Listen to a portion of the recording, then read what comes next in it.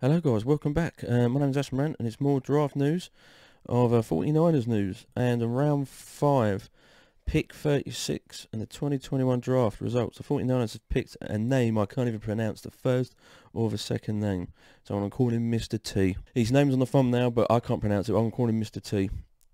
He's from college USC and he's a safety. It's on the NFL.com, his strengths and weaknesses. It's not too bad. Let me give you his overall. Safety with add-on potential. He can come into the box and give his defence on additional linebacker look. Thanks to his strength and urgency near the line of scrimmage, he can handle zone covers duties and matchups on-in line tight ends, but lacks the burst and top-end speed to be questioned to handle more expensive role in the back end. He purchases the run with patience and leverage, but will need to quickly earn his pace some, or he could find the NFL speed defense his angles to the perimeter. He plays with a pro diameter and toughness, but the medical checks could be the biggest obstacle each draft season. He is a box safety, nickel diamond linebacker potentially.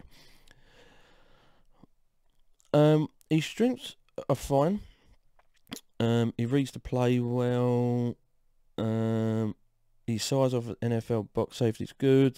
Comes to balance and drives hips through contact. Hammers anything thrown in front of him from split safety. Good pattern reading from the off slot. Proper angles to tackle after the catch, limiting YAC. The problem is his weaknesses. Now, the 49ers, like I said, the 49ers pick who they pick that can do the job. But I don't know about this. This one's a concern for me. He broke his right collarbone twice and dislocated the shoulder on the same side. Suffered a concussion in 2019. Flipping hell. Broke right collarbone twice and dislocated the shoulder on the same side. His durability will be a major concern due to aggressive style. Forced to take long angles of pursuit to make up for lack of speed.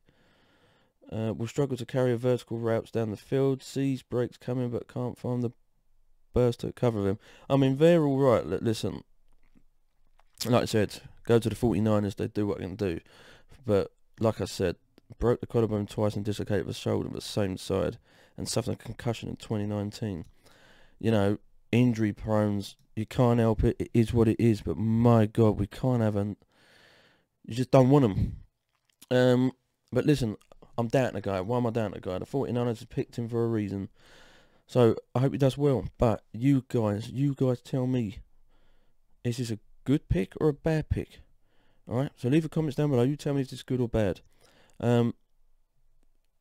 Leave a like or subscribe because I'll be doing a lot more 49ers news and anything about 49ers full stop. And yeah, thanks for watching guys, and I'll see you guys on the next video.